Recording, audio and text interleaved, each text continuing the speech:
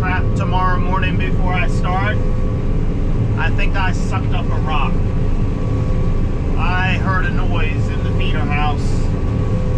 It sounded like a rock went through there, and it sounded like a good sized one.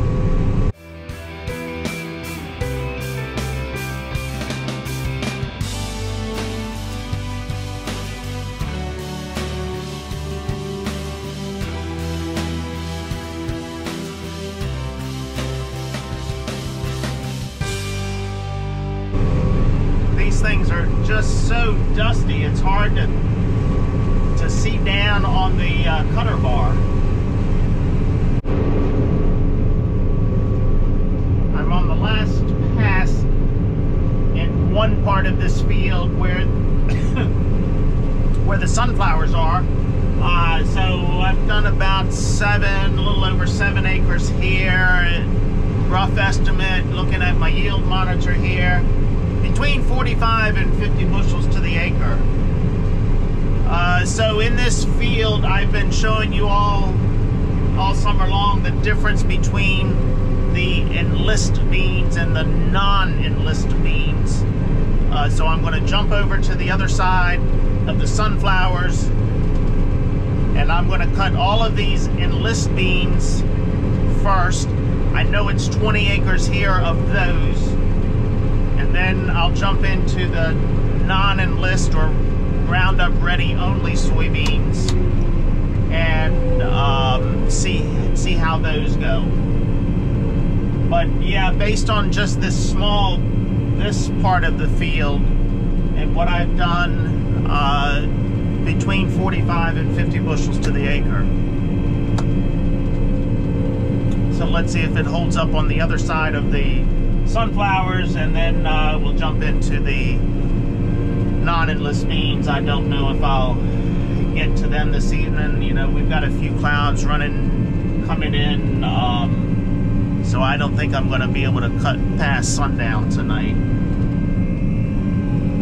The Birdman just sent a text to me. He's going to be on his way down in about 30 minutes to dump the truck for me, so that'll be a help. I'll be able to keep on going. So I may be able to cut all of the enlist beans in this field today.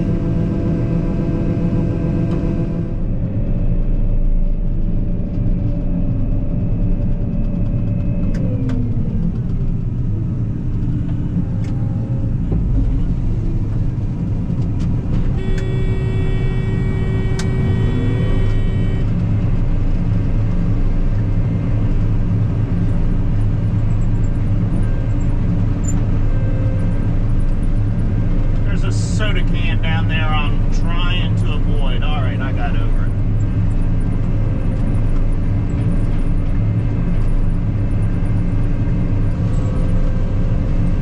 Alright, this first couple acres in the field is the succotash part of the field.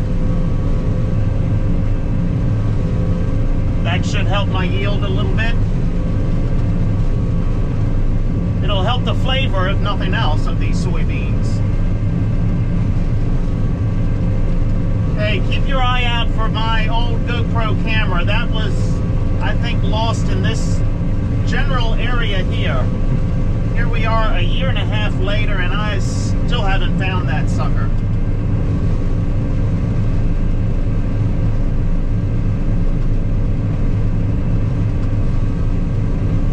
Uh-oh.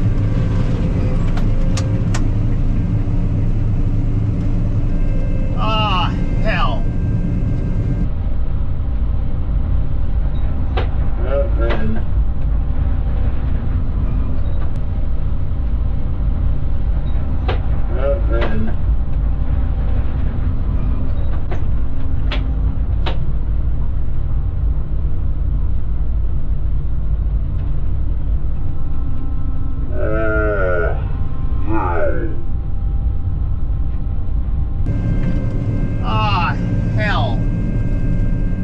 This ain't good. I don't know what the hell I hit.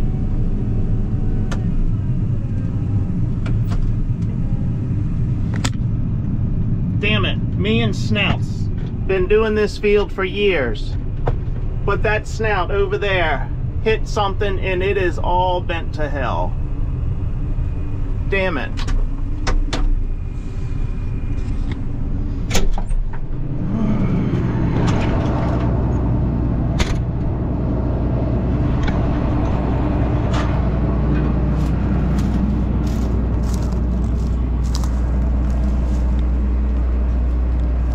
What the hell?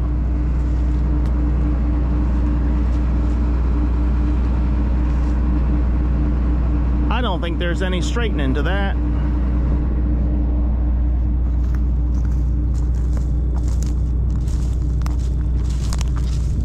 Oh my, I never knew this road pipe was here. As many years as I have been doing this field, and there is a road pipe in here, and that snout came in and caught that road pipe. This thing has been covered up, but it was just enough for that snout to get in there. So, man.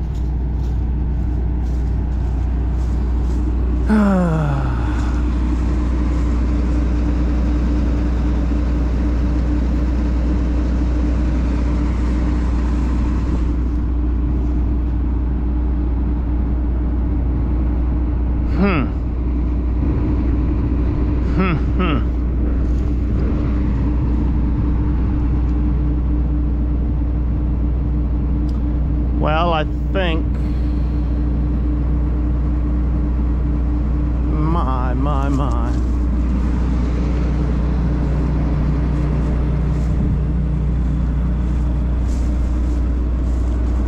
Unfortunately, we don't have any junkyards around.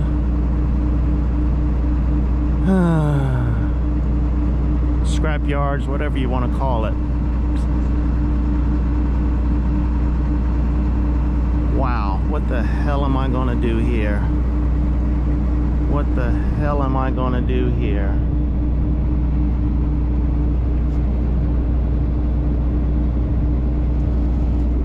Well, I'm going to turn you off while I scratch my head and say a few more choice words and figure out what I'm going to do here. All right, let's, it may be a couple hours or a couple of days before I turn you back on. Man, things were going so smooth too. Damn it. I guess that part of the field just has bad juju in it. A lost GoPro and now a bent up snout. I'm gonna go back and get my pickup truck and the chain, and I think I'm gonna pull that out a little bit with the chain. I'm gonna try to straighten it out and then take it off of there and do some beating and banging on it. All right, 2 trucks on either side, and we pulled it and straightened it, and it's a little better than it was, but I've called a welder fabricator in here to see what he can do with it. I'm going to try to cut soybeans snoutless. We've taken this off of here. These soybeans aren't laid over. We'll see how it goes. Let's try it. I feel like a disabled person with only one snout on my header. At least I don't need crutches. Not yet, anyway.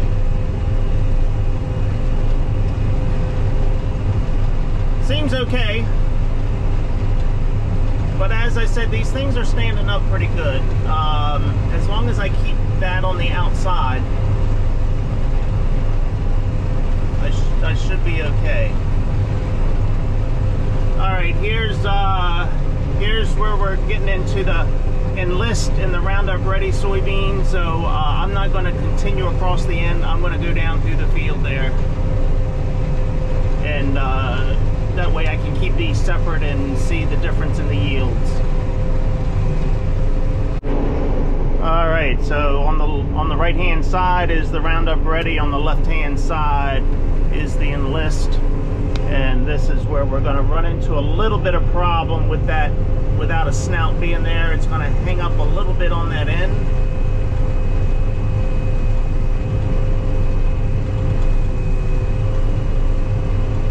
So that's why I want to keep that on the outside. I'm going to have to back up here and get that off of there. Alright, I've gotten all the way around this field. It was on this outside edge here coming next to the corn with the few weeds in there. It wanted to drag up a little bit, but I've opened it up, so as long as I keep this on the outside, I'm okay.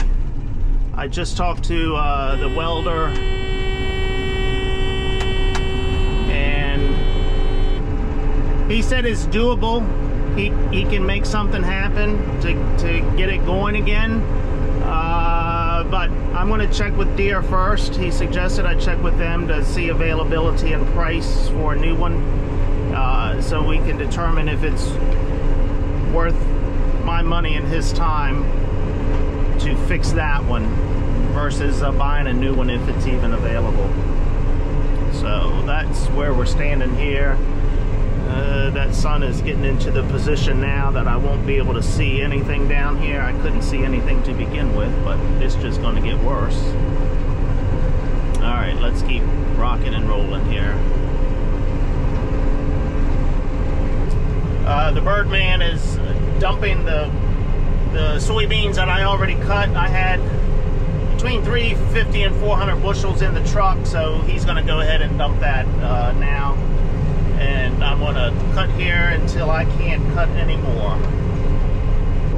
When I have to go down through the middle of the field, I can keep the snoutless side in one of my sprayer tracks here, and I should not have a problem then.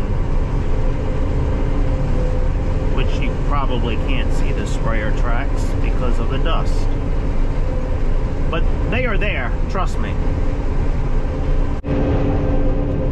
That's not a good sign. You see how that dust is just kind of hanging there from the road that I just came down. So that means it's going to be quitting time here soon. When that dust stops blowing, that's not a good sign. That means the dew is going to start laying in here. Looks like my truck is back, so I can put some more on there. I've still got a ways to go before I need to dump.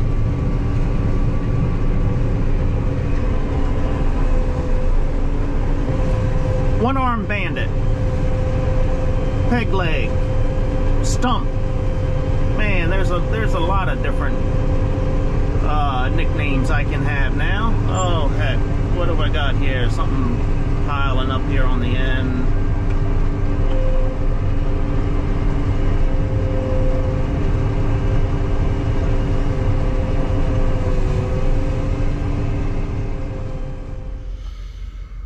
Okay, I got shoved out of the field. The beans were starting to push up and get tough. I'm gonna look up this part number for this divider, see if it will give me a price online.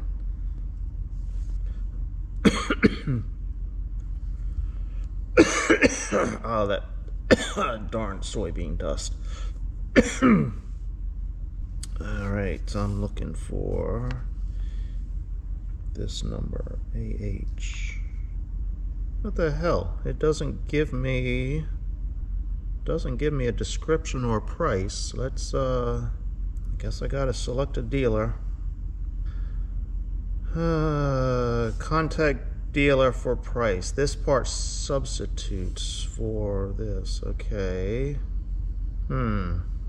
Alright, well, absolutely useless on this price, or on this particular part. Let's see, can I change dealers? Alright, I guess I'm calling a dealer in the morning and get more information on this part, because the website is absolutely The website is absolutely useless for this. Maybe because it's so old, I don't know. All right, I guess that's it for today. It's 7 o'clock. It's time to roll out of here and get cleaned up and have some dinner and an adult beverage. So I'm going to say, see ya!